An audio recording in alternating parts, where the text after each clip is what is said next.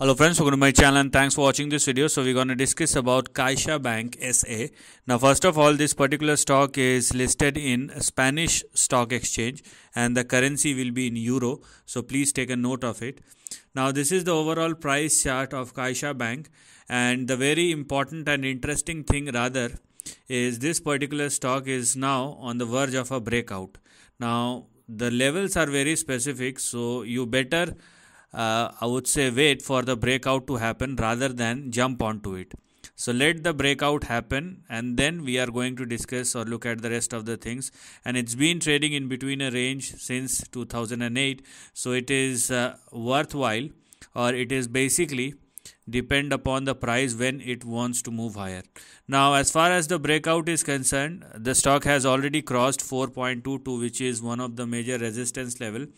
But there is one more to go, that is 4.82, and the breakout will only start once this particular stock probably sustain at or above 4.82 or more, in which case you will see the breakout that will eventually start thereafter.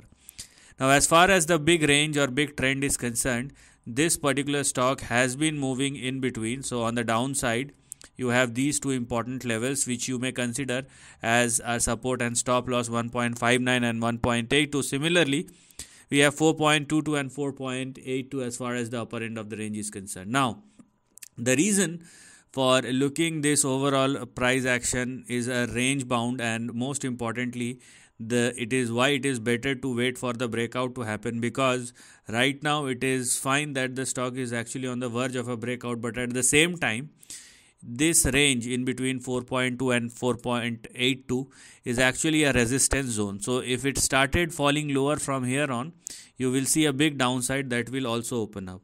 So it is better for the stock to move higher, sustain above 4.82 after the breakout, and there lies the next big opportunity. Now the question is what lies ahead. So if I do analyze the range from the lower to the upper end of the range, it is saying 198%. So we can expect a similar sort of move even after the breakout, and obviously in the next couple of years.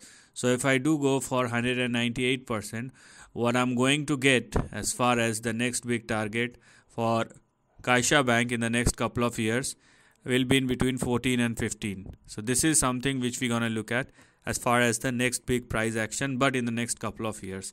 Now if you find this less attractive, then right now it is giving an yield of nearly 9%, which is very, very strong. So you need to take that also into your consideration. So this is the end of the video. Thanks for watching.